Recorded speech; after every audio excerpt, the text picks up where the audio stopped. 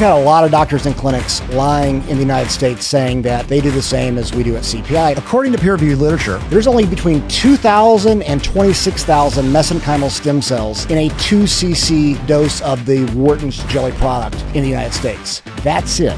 It's less than 1%. It's like 0.03% mesenchymal stem cells. It would take the equivalent of between 2 and 29 gallons of the US stem cell product to equal what 100 million mesenchymal stem cells would be for us. If you were to have an orange drink that had less than 1% orange juice, would you call it orange juice or would you call it an orange drink? So I don't really think it's a mesenchymal stem cell product. What we do is 100% mesenchymal stem cells. You're actually getting 10 to 20 million mesenchymal stem cells per joint. There's a huge difference between stem cells that you can get in the United States and stem cells that we do. We see miracles every single week. We have a great product. I believe the best product in the market.